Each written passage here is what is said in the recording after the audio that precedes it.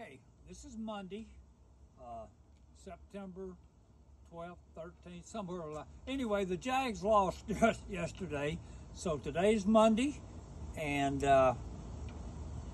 they played Houston, lost like 34 to 21 or some kind of weird number.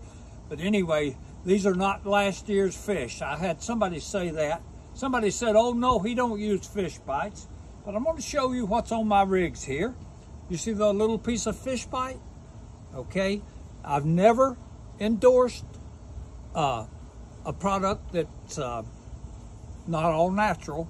But let me tell you, I catch a lot of small fish with these. My wife's giving me a little dirty look here because she knows that I'm a sand flea kind of person. And of course, I did have my sand fleas. Now, my bigger fish come from the sand fleas, okay? That's, you know, that's the way it is. The bigger fish hit the fleas. But I am going to endorse these sand fleas because I got the numbers. Some of the smaller fish here come from fish bites, and I've got a nice cooler fish.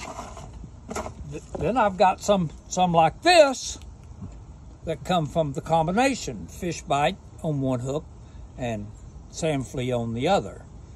So you know, these are some nice, really nice whiting that I caught today. This one here, you know, and got a nice cooler. Got them hid down in the ice there. I'll excuse me a second.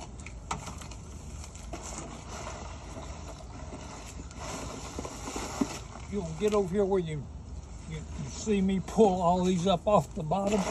Yeah, I got them down in this ice water here. But anyway, just really quality fish caught today, Monday. I spend my time looking for fish. I don't go and sit on a bucket and all of that.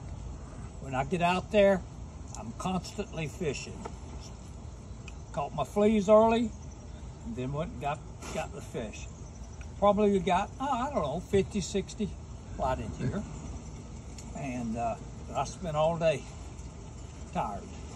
But anyway, on October the 2nd, we're going to do the Neptune Beach Baptist Church, King of the Hill, whiting, redfish, drum tournament, pompano, and I'm going to give away a free fishing trip for 4 people at the tournament. I'm gonna have sand fleas there. You know, I always have the sand fleas and all, but I'm going to give away a free fishing trip for 4 people on the beach. If you don't know how to fish for pompano and whiting, come by there, get lucky, and maybe you'll win that free trip. One of the kids that won it 2 or 3 years ago, he's become one of the best pompano fishermen around.